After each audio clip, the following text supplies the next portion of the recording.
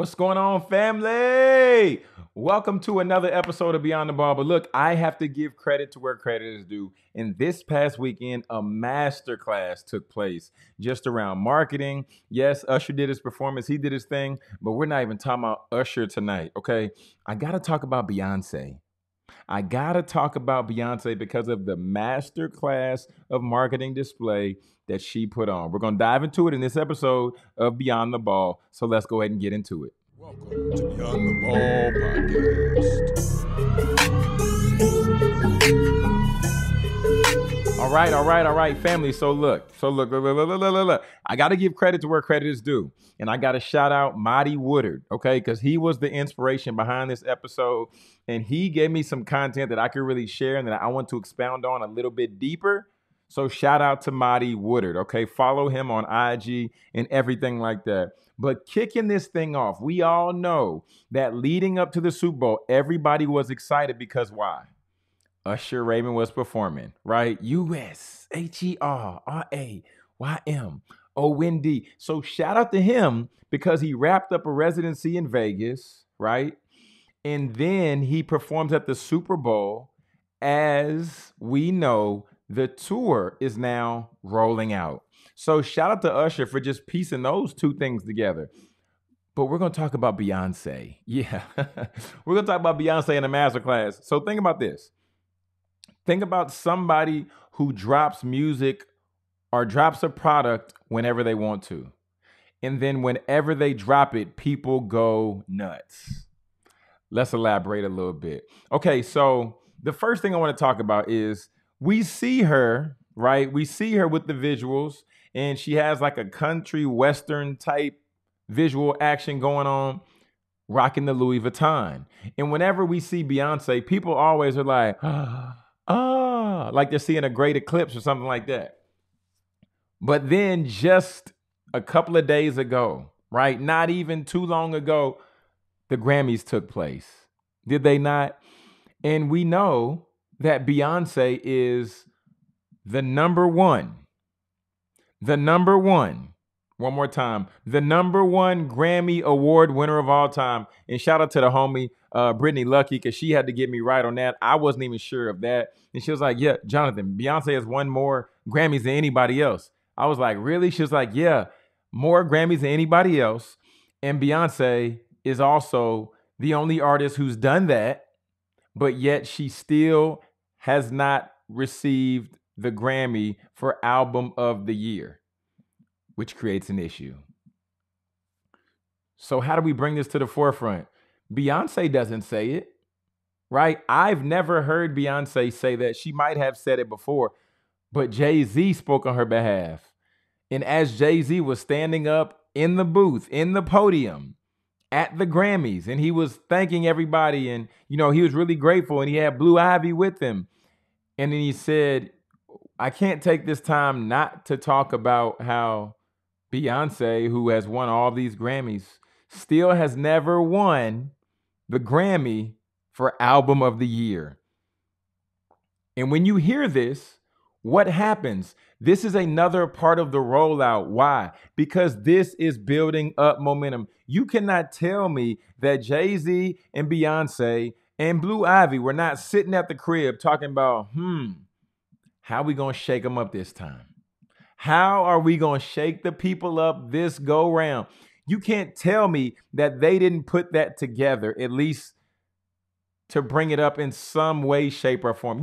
I wouldn't believe it. You can tell me I wouldn't believe it, though. I'm sorry. I would not believe it. Okay? So then Jay-Z brings that up, and then guess what?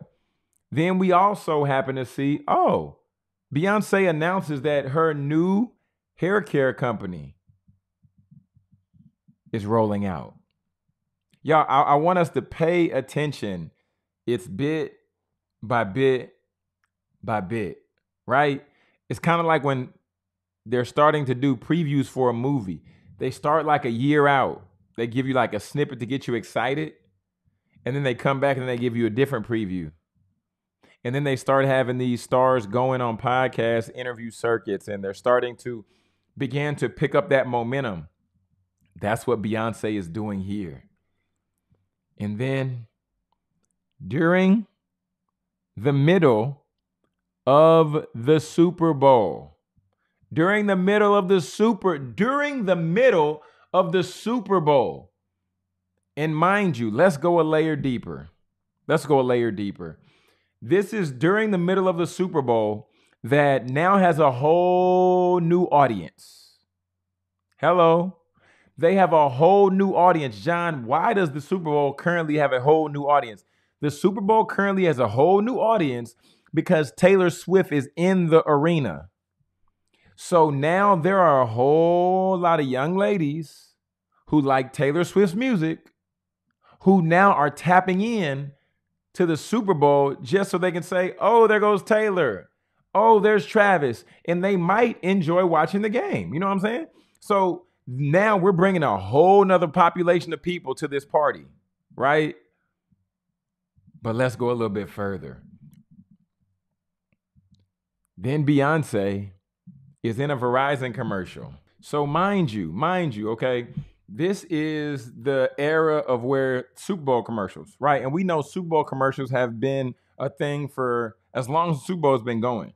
And over the past few years, probably past 10 years or so, the Super Bowl commercial price has grown and grown and climbed and climbed and climbed and climbed over time to where now, for one, some of these ads, y'all, I'm just not impressed. Some of these ads are trash. I'm like, God, this is so trash. Why are y'all even doing this on the Super Bowl? This is a terrible ad. Like, marketing team, throw them away. Like, just throw them away. So then Beyonce happens to be in a Verizon commercial. But first, look. First, let's talk about T-Mobile. T-Mobile put out a commercial, right? In T-Mobile's commercial, they're hiring all these people to sing and all these people to dance and talk about the benefits of T-Mobile. But then Verizon just says, let's get Beyonce. Yeah, let's just get Beyonce. So Beyonce's on the commercial and they're hinting at her being out of this world and her breaking the internet, right? And then what happens? And then Beyonce does what Beyonce does. And then she dropped a video teaser and 2 new songs simultaneously. She's not giving you the full album. She's just giving you a teaser and 2 new songs. Why would she just give us a teaser and not give us the whole album? Well, for one, she may not be done with the whole album yet, if she even has a new one that she wants to put out right now. But John, why are we talking about this? This is beyond the ball. You're supposed to give us marketing strategies. You're supposed to be talking about entrepreneurship. You're supposed to be helping us build our authority, get more customers, generate more clients. So look, I'm going to shoot it to you straight. For one, if you don't have a rollout plan like this or a clear rollout strategy, you definitely can sign up for our free training, right? You can go to getpaidwithpodcasting.com and you can learn how you can roll out a podcast, because that's what we do. But now I want to just talk a little bit deeper and say, if you have never thought about a rollout strategy for your product, for your business, I want you just to think about this strategy that we broke down in this episode today. And think about, how can you capture the attention of the world? How can you get more eyes, or how can you steal eyes from the current focus? People showed up to watch the Super Bowl, and Beyonce knew that they would show up to watch the Super Bowl. So she said, I'm going to go where I know people are already going to be. So now the question becomes, how can you